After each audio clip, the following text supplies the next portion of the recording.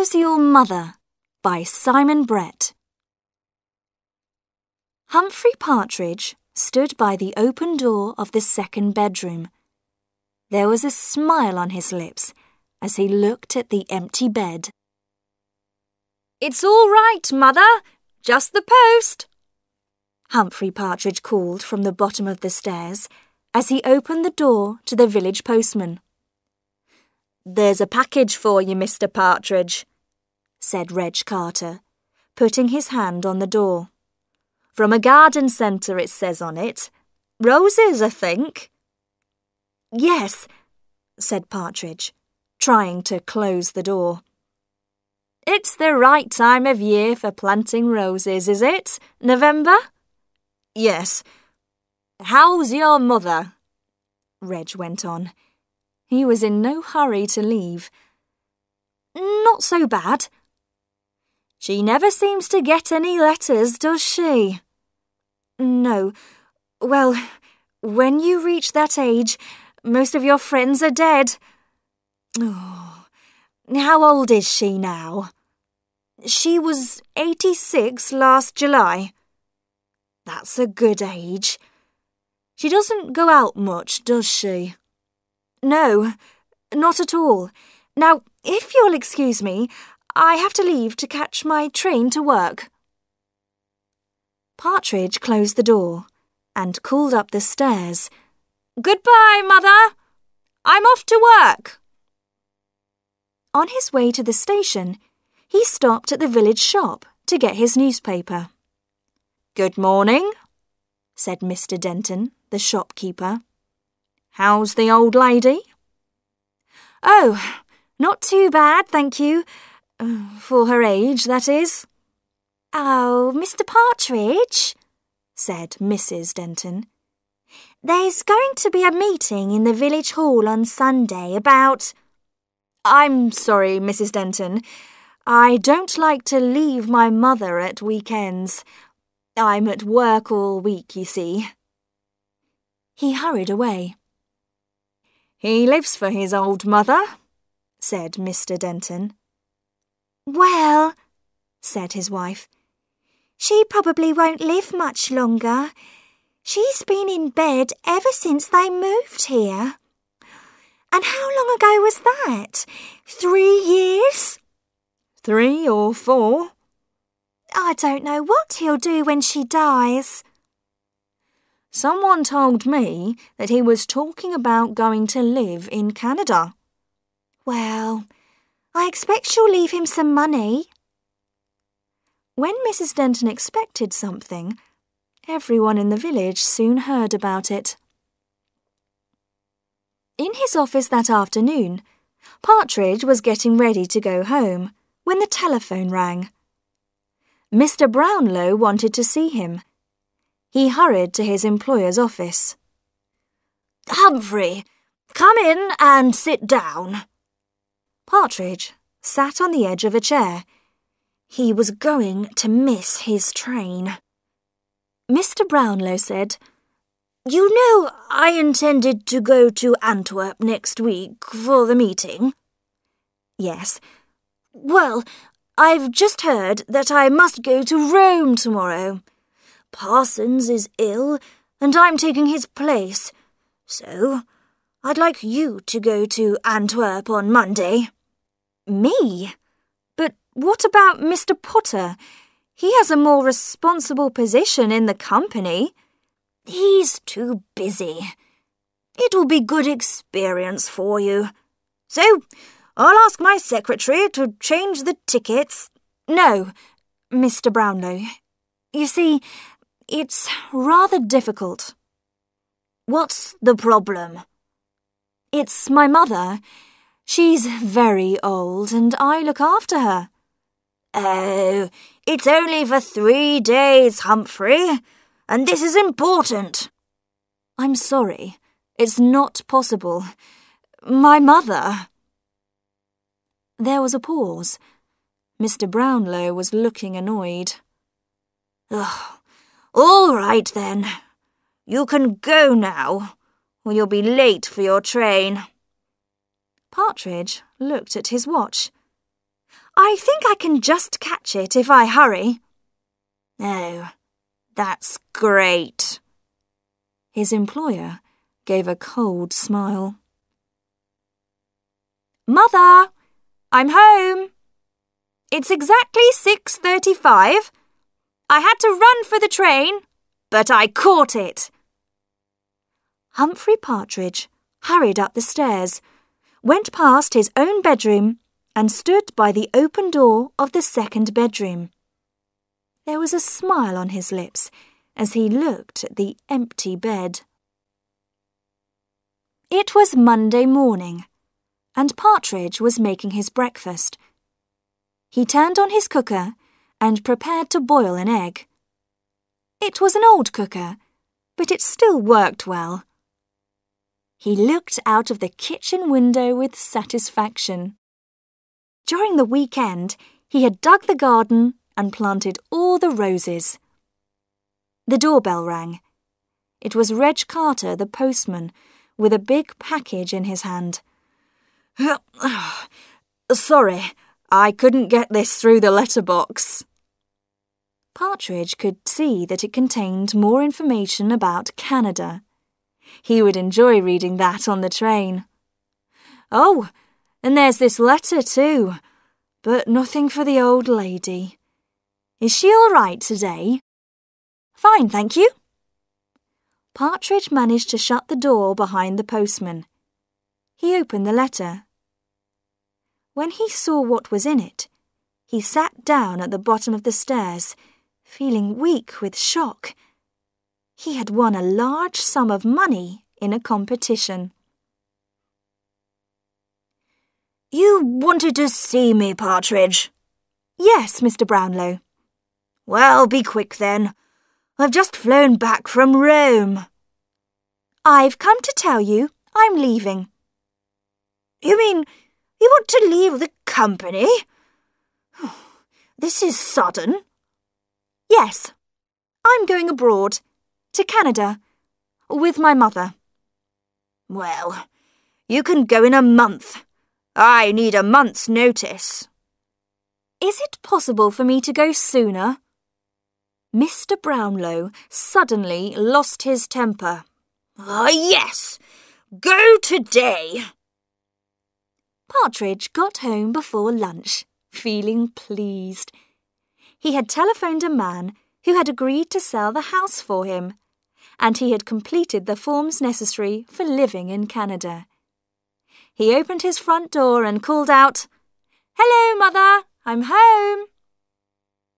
He stopped suddenly as he saw Reg Carter coming out of his kitchen.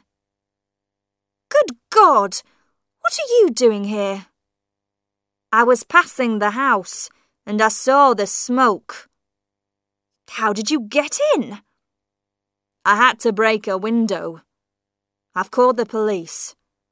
I explained it all to Sergeant Wallace. Partridge's face was white. Explained what?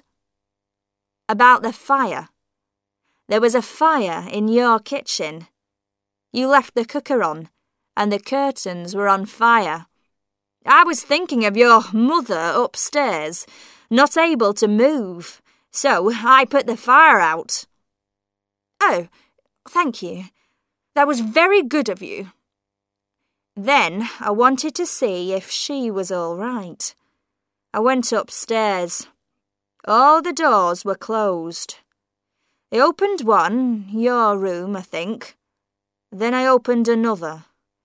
There was a bed there, but there was no one in it. No. There was no one anywhere. The house was empty. Yes. The postman stood there, looking at him. I thought that was rather strange, Mr. Partridge. You told us your mother lived here. She does. I mean, she did. She died. Died? When? You said this morning when I asked. She died 2 days ago. His face was red now. I'm sorry. I can't think straight. It's the shock, you know. I see, Reg Carter said quietly. Well, I must go now. It was about a week after the fire. Of course, Reg Carter had talked to Mr. and Mrs. Denton, and they had talked to almost everyone who came into the shop. Sergeant Wallace, the village policeman, had heard a lot of strange stories about Humphrey Partridge, so now he had decided to go and talk to him himself. Partridge opened the door slowly, and the sergeant went straight into the sitting room. It was full of boxes. "You're packing your books, I see, Mr. Partridge. When are you going to Canada?" In about a month. "And you're going to buy a house there, I hear." "Yes." "You're going alone. Your mother's not with you now." "No, she died." "Yes, that's what I want to discuss. As you know, this is a small place, and most people take an interest in other people's business. I've been hearing some strange things about you. People are saying you killed your mother to get her money." "That's stupid. It's not true." "Perhaps. Let me ask you a few questions. First, when did your mother die?" 10 days ago. The 11th. "Are you sure? The 11th was the day you had the fire." Sorry. 2 days before that. It was such a shock." "Of course. And so the funeral was on the 10th? "Sometime about then, yes." "It's strange that none of the local funeral directors know anything about it." I use someone from town." "I see. And was it a doctor from town who signed the document saying that she was dead?" Yes." "Do you perhaps have a copy of the document?" Partridge looked unhappy. "You know, I don't." "I'm afraid," the sergeant said, that suggests there may be something unusual about your mother's death. Now, if a crime has taken place..." "No crime has taken place," Partridge cried. "I haven't got a mother. I never saw my mother. She left me when I was 6 months old, and I grew up in a children's home." "Then who was living upstairs?" "Nobody. I live alone. I always have lived alone. I hate people. People are always asking you questions. They want to come into your house, take you out for drinks. I can't stand it. I just want to be alone." Sergeant Wallace tried to stop him, but now Partridge couldn't stop. "But people don't allow you to be alone. You have to have a reason. So, I invented my mother. I couldn't do things. I couldn't see people because I had to get back to my mother. I even began to believe in her and talk to her. She never asked questions. She just loved me and was kind and beautiful. Now you've all killed her." Sergeant Wallace took a moment to organise this new information. "So, you're telling me there never was any mother. You didn't kill her because she wasn't here. And how do you explain that you suddenly have enough money to go to Canada and buy property? I won a competition. I got the letter on the morning of the fire. That's why I forgot to turn the cooker off. I was so excited. I see.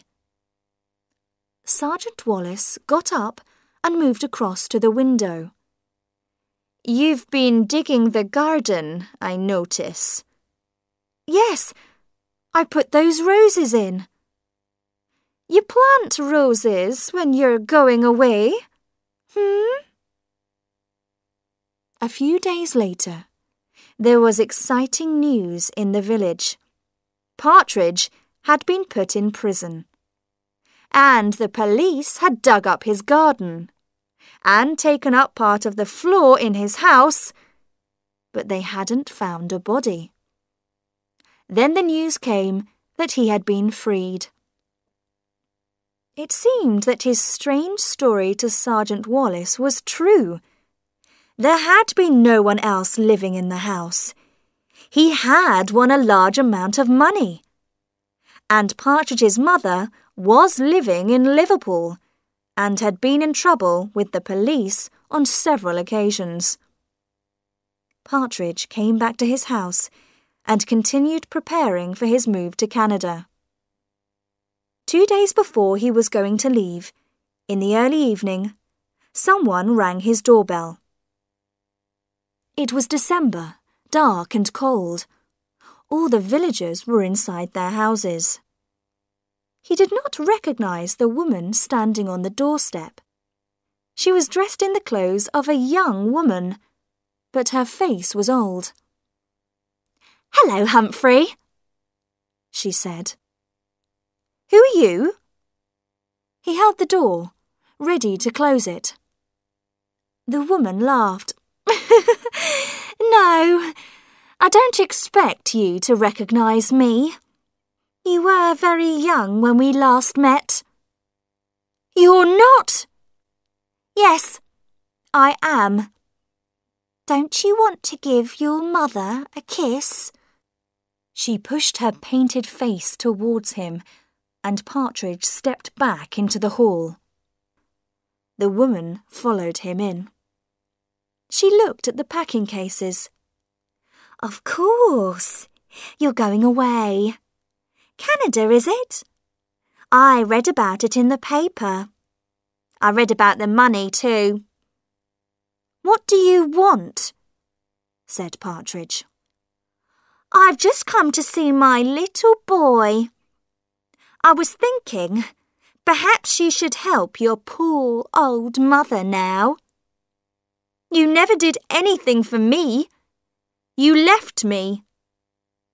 That was a long time ago. Now I want you to look after me in my old age. Why don't you take your old mother to Canada with you?" "But you aren't my mother," he spoke quietly. "Oh, yes, I am, Humphrey. My mother is beautiful and kind. She is nothing like you. You are not my mother." His hands were on her shoulders, shaking her. "I'm your mother, Humphrey." She was laughing at him. His hands moved to her neck to stop her words. They became tighter and tighter as he shook her. He opened his hands, and the woman's body fell to the floor. Her mouth opened, and her false teeth dropped out. Next morning, Humphrey Partridge went to the police station to see Sergeant Wallace. "Good morning, Mr. Partridge. What can I do for you?" "Sergeant, about my mother. I just wanted to tell you that I did kill her." "Oh, yes. And then you buried her in the garden?" "Yes, I did. Fine. I'm telling you, I murdered someone, Partridge said. Listen, Mr. Partridge, said the sergeant. I'm very sorry about what happened, and you can have a little joke if you like. But now I have other things to do, so... You mean I can just go? Do, please. To Canada? Anywhere you like.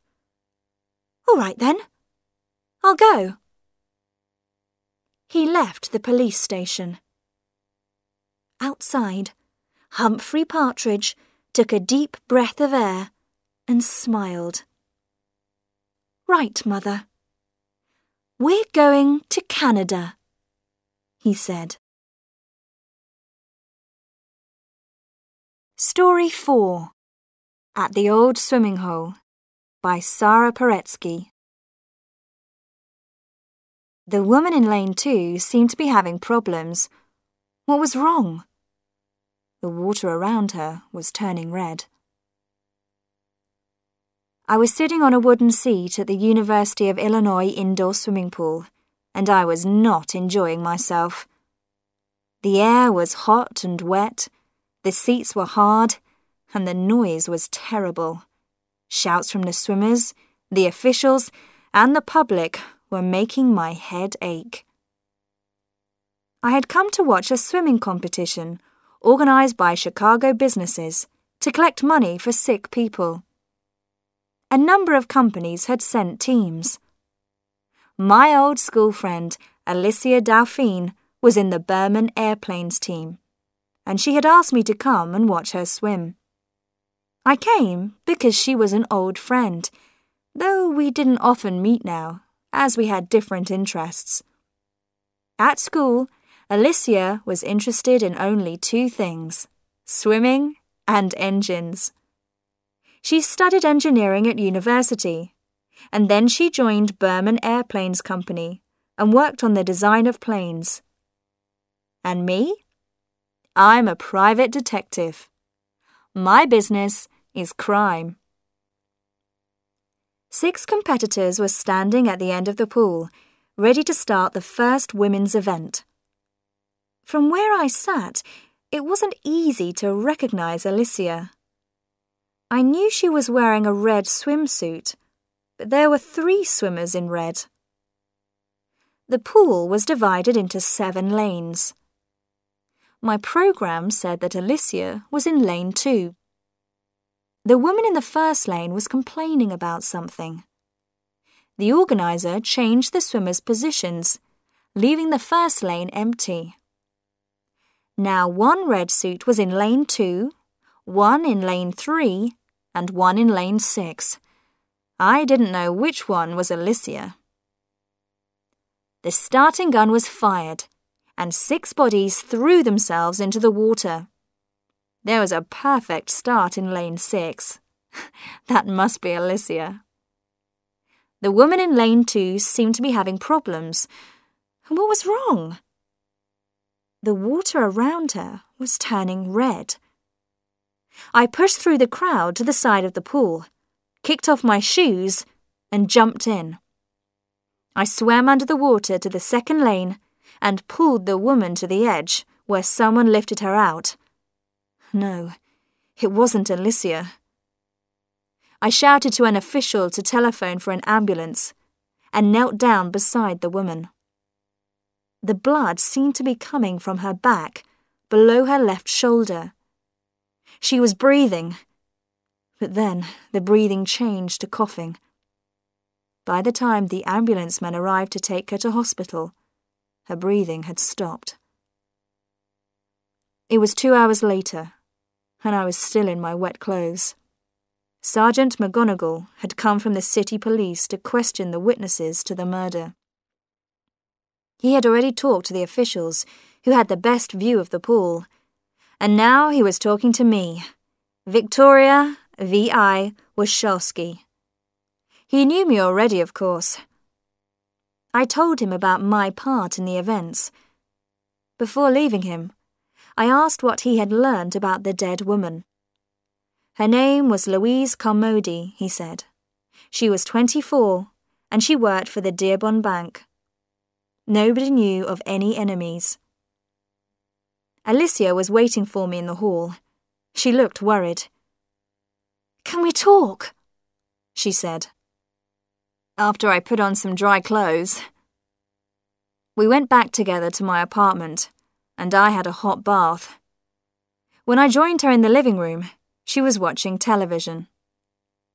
"No news yet," she said. "Who was the dead girl?"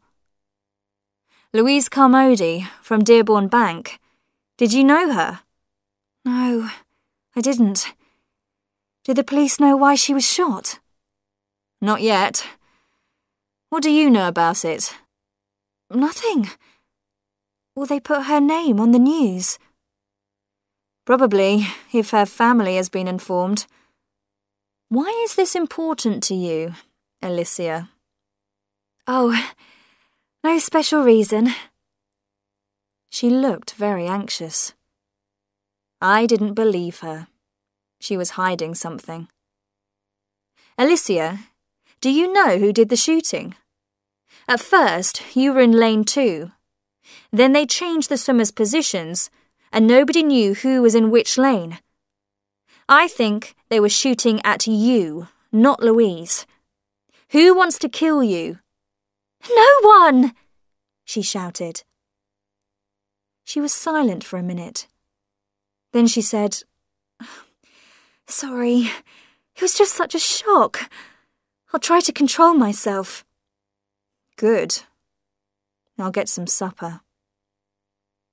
I came back with some food, but Alicia didn't want any. She was watching the local news, and her face was white. The swimming pool murder was the top story, and the name of the dead woman was given. After that, Alicia didn't say much. She asked if she could spend the night with me. She lived an hour's drive out of town. I left her in the sitting room and went to bed. I was still angry that she didn't want to talk to me. The telephone woke me at 2:30 a.m. A male voice asked for Alicia. "I don't know who you're talking about," I said. "If you don't want to wake her, give her this message. She was lucky yesterday.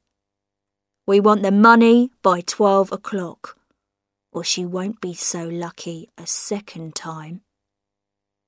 I heard the sound of the telephone being put down. Then I heard another similar sound, the telephone in my living room. I got there just as the apartment door was shutting. Alicia had heard the message, and now she was running away. I could hear her feet on the stairs. I woke up at 8 with a bad cold, the result of sitting around in wet clothes. And I was anxious about Alicia. She had clearly borrowed a very large sum of money from someone if he was ready to kill her. But who? I telephoned her office. The secretary said she was sick and was staying at home. I tried her home telephone. No answer. Alicia had one brother, Tom, who worked for an insurance company. When I spoke to him, he said he hadn't heard from Alicia for weeks. Their father in Florida hadn't heard from her either. In Chicago, there are some big criminal groups. 2 years before, I had given some help to Don Pasquale, the leader of one of them. Now he might be able to help me. I telephoned Ernesto, who works for him. "Did you hear about the murder of Louise Carmody at the university swimming pool last night? She was probably shot by mistake. They wanted to kill Alicia Delphine, who is an old friend of mine. She has borrowed a lot of money from someone. I thought you might know something about it, Ernesto." "I don't know her name, Wachowski. I'll ask around and let you know." I couldn't think where Alicia was hiding. Perhaps she was in her own house, but not answering the telephone. I decided to go and have a look. Her house in Warrenville is near the local school. I left my car outside the school and walked to the house, past a field where some boys were playing football. Her car was in the garage, but I couldn't see any sign of life in the house. A cat came out of the trees towards me. It seemed to be hungry. I went round to the back, and there I found that someone had broken in through the kitchen window. Oh, why hadn't I brought my gun with me? My cold had affected my brain. Feeling nervous, I climbed through the window, and the cat followed me. In the kitchen and the living room, everything was tidy. And in Alicia's study, her computers and electronic equipment were all in place. Clearly, the person who broke in had not come to steal things. Had he come to attack Alicia? I went upstairs, followed by the cat. There was no one in any of the rooms. As I began to go down the stairs again, I heard a strange sound. Where was it coming from? I realized it was above me. In the ceiling, there was a square hole with a wooden cover, leading to the space under the roof. Someone was pushing back the cover. An arm came down, and the arm was holding a gun. I ran down the stairs, 2 at a time. A heavy noise, someone jumping down to the floor, the sound of the gun being fired, and a pain in my left shoulder. I fell the last few steps to the bottom, but managed to stand up and get to the door. Then I heard the angry cry of the cat, the shout of a man, and a loud crash that sounded like someone falling downstairs. As I opened the door, the cat rushed past me. She had saved my life. I walked with difficulty to the road, where the boys playing football saw me and came to help. The man with the gun escaped, but they got me to a hospital. There a young doctor took the bullet out of my shoulder. My thick winter coat had saved me from serious damage. They put me to bed, and I was happy to stay there. When I woke, there was a man in a suit sitting beside the bed. "Miss Wachowski? I'm Peter Carlton, FBI." He showed me his card. "I know you're not feeling well, but I must talk to you about Alicia Dauphine." "Where is she?" "We don't know. She went home with you after the swimming competition yesterday. Is that correct?" "So, the FBI were following her. Why are you interested in her?" He didn't want to tell me. He only wanted to know exactly what Alicia had said to me. Finally, I said, "Mr. Carlton, you tell me why you're interested in Alicia, and I'll tell you if I know anything connected with that interest." He spoke slowly. "We believe she has been selling Defense Department secrets to the Chinese." "No," I said. "She wouldn't do that." "Some of her designs for plane parts are missing. She's missing. And a Chinese businessman is missing." "The designs may be in her home. They could be on a computer disk. She does all her work on computer." He told me they had looked through all her computer material at home and at work, and had found nothing.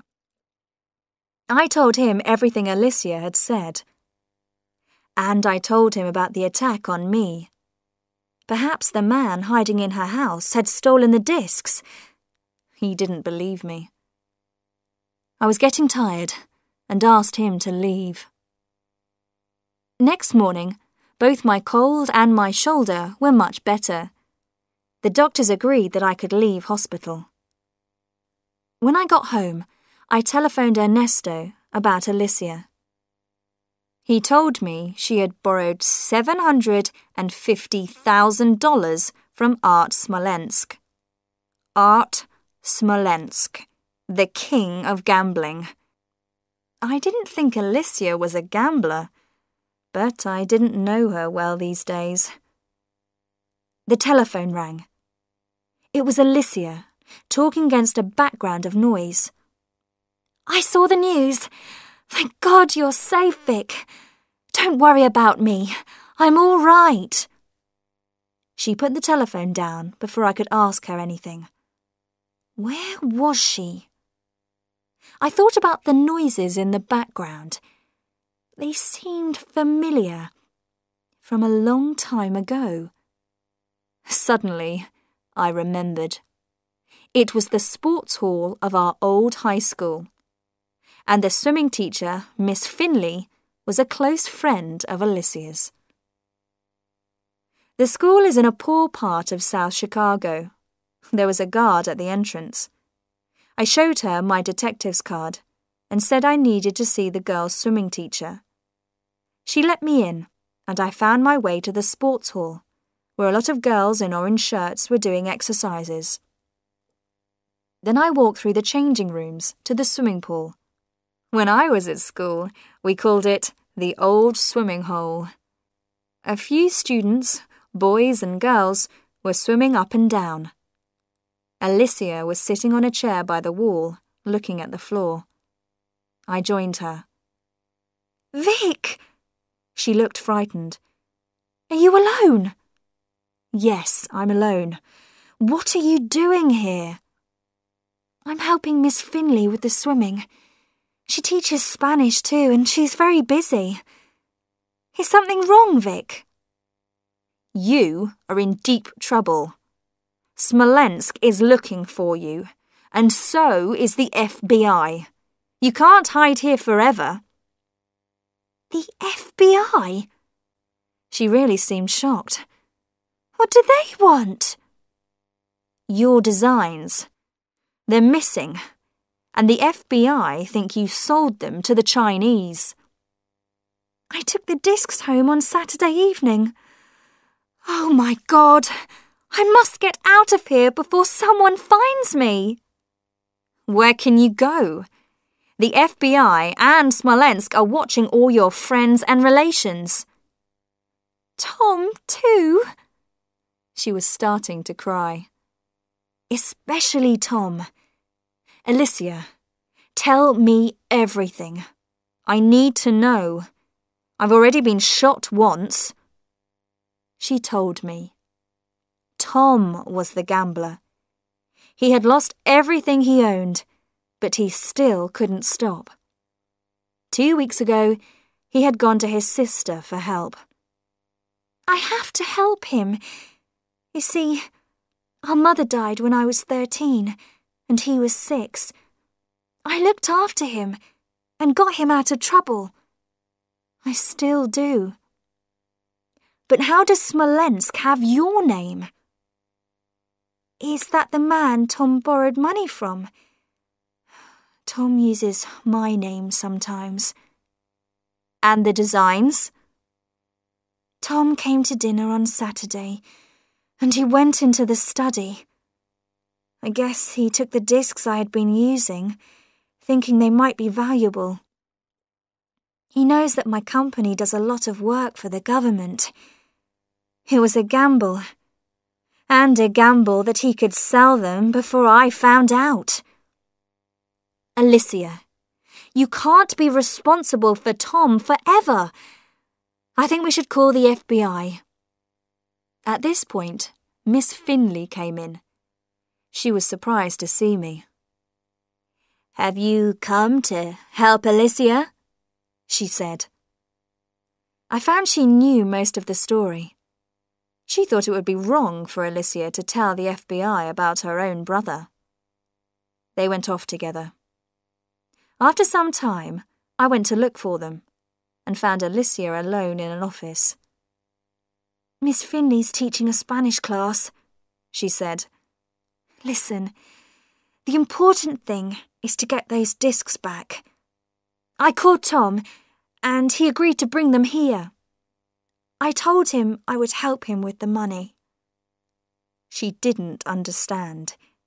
She didn't see that if the Chinese businessman had left the country, he would have the discs with him. Tom had sold her discs. He no longer had the material. Where is he meeting you? At the pool. Now please, you go to Miss Finley's class and I'll meet him at the pool. She agreed in the end, but she refused to let me call the FBI. I must talk to Tom first. It may all be a mistake.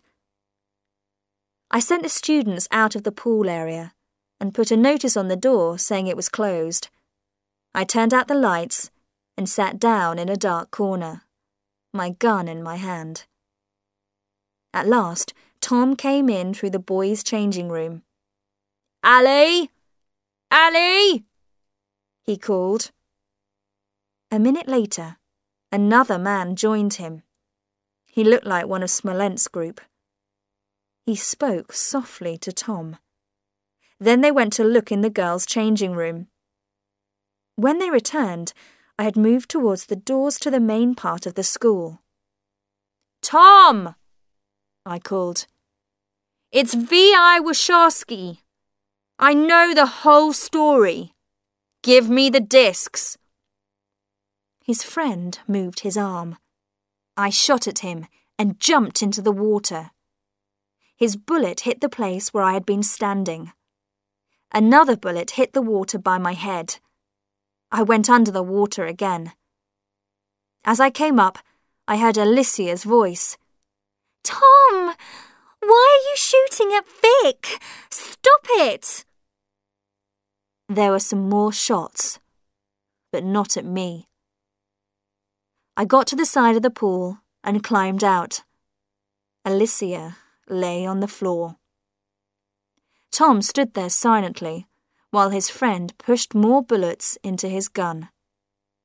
I ran to him, caught his arm, and stepped as hard as I could on his foot.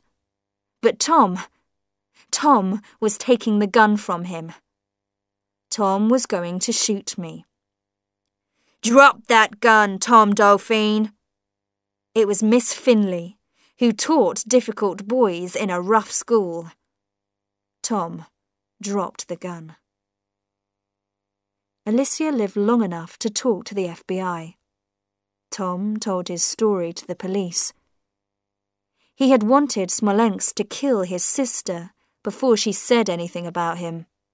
Then the world would think she had sold her country's secrets. The FBI arrived 5 minutes after the shooting stopped. They had been watching Tom, but not closely enough. They were angry that Alicia had been killed while they were on the case. So they said her death was my fault. I hadn't told them where Alicia was. I spent several days in prison. It seemed like a suitable punishment, just not long enough.